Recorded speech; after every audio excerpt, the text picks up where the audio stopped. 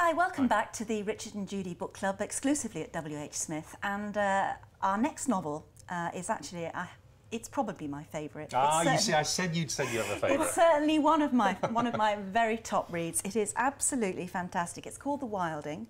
It's written by Maria McCann. It's a historical novel. And it's actually set in 1672, which is a generation or so after the very bloody English Civil War. And Maria, everything is kind of sort of getting back to normal, isn't it?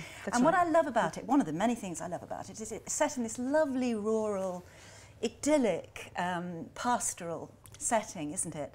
And it starts off as being so, it's unbelievably beautiful. I mean, I love the hero, Jonathan. I love him. He's 21, isn't he? Well, he's 26 actually 26, when it starts. Right, yes. Okay. And but still a young man, a very young man. Yes, young in lots of ways. Yeah, and the only child of parents who absolutely adore him. And they have, for the time, they're quite successful and quite prosperous, aren't they? Yeah. And this, I'll get to the business of making cider. I told you she liked it. No, I'm sorry, I'm a bit. She'll tell you your own story in a minute. Whenever I get really enthusiastic about a book, I get slightly incoherent, so you'll have to forgive me.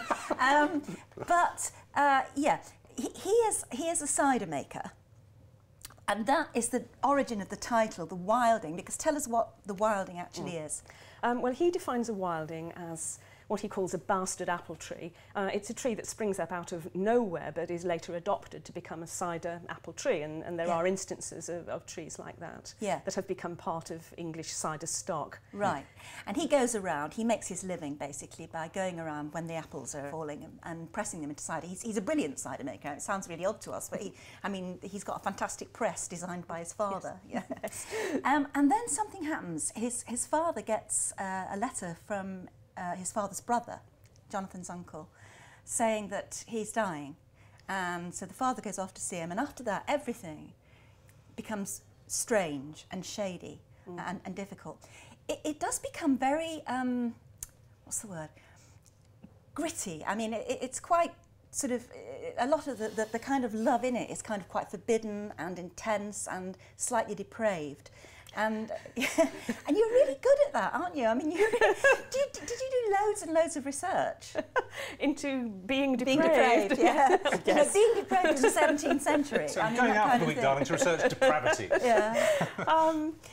Well, I think I do tend to write, yes, about love relationships that are difficult, conflicted, edgy, uncomfortable. There is a resolution of kinds at the end of the novel, as you know. Definitely. There's an atmosphere of, to some degree, of reconciliation. But yes, he starts off thinking that he's in a pastoral, and I was really pleased that you used that word. Yeah. And I had been writing the novel quite a while. I think I'd almost finished it, in fact, before I realised that this was a man who thinks he lives in a pastoral, but actually he's living in some ways in a Gothic.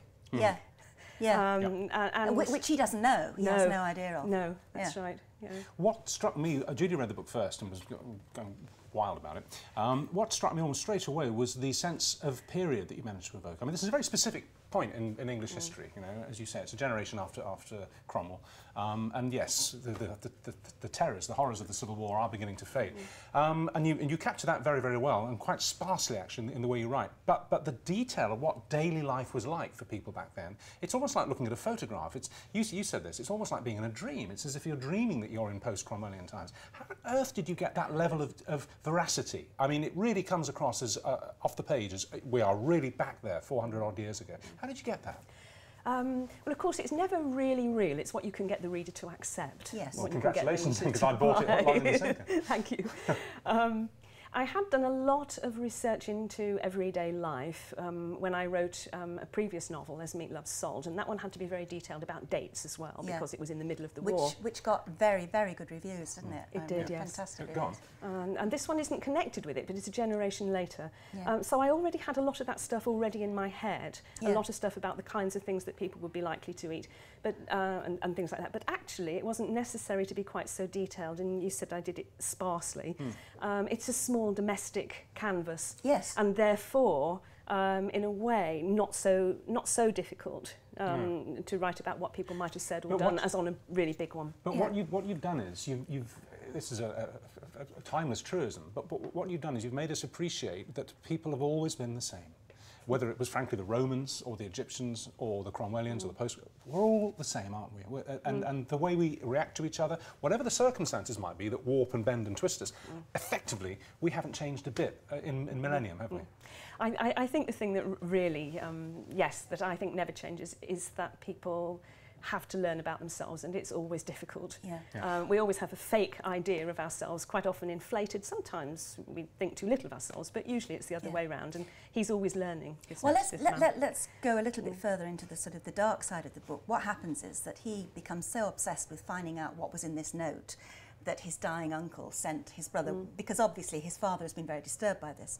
So he goes off on one of his apple-making trips and decides to go and visit his aunt, his widowed aunt. And while he's there, who's absolutely horrible, by the way, his widowed aunt, marvellously drawn character, absolutely vile, but she's quite rich, and she has a servant girl called Tamar. And now Tamar is the key, really, to the whole story and to the whole unravelling of Jonathan's innocence and happiness. And in fact, the life that she and her mother lived as young, as sort of well, she wasn't even that old, really, woman, and her sort of illegitimate daughter, having to live in a cave, you know, in woods with no fuel. The squalor is appalling. The squalor, yeah. Oh, I like squalor. Yes, I know you revel in squalor. really Squalor, depravity, tick your box. Forced to work as prostitutes and everything, just to get basic food and basic fuel and everything. And is that historically accurate? I mean, were women of that class, of that type, forced into occasional prostitution to make ends meet? Oh, I think until quite recent times, women drifted in and out of prostitution at the bottom of the social scale. Yes, they might not necessarily define themselves as prostitutes, but sometimes it happened.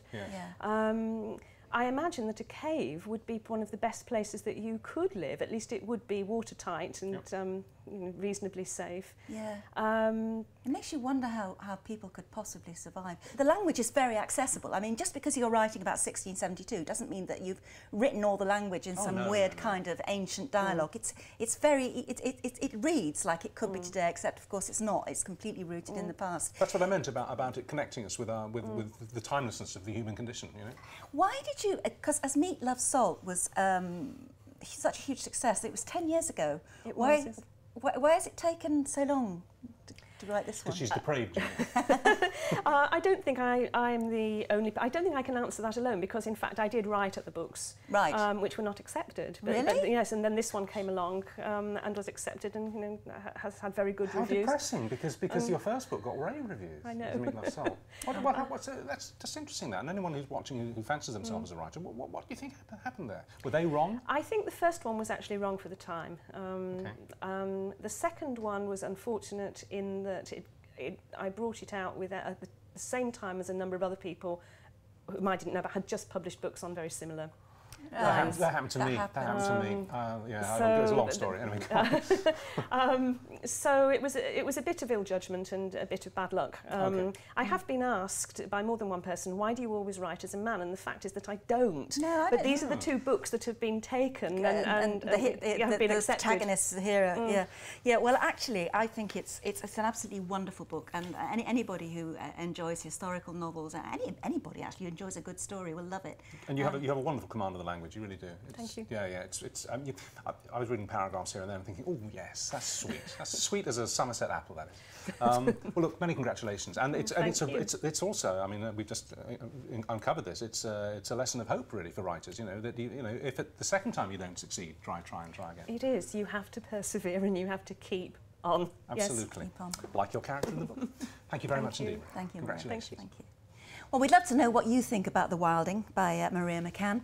Post your own review and opinions online on our website, and we'd also love to hear which out of all 8 of our books is your favourite. And you can check out all the information about all of those 8 books on that website, which is www.whsmith.co.uk/Richard and Judy. Lovely to talk to you, and tune in for another one soon.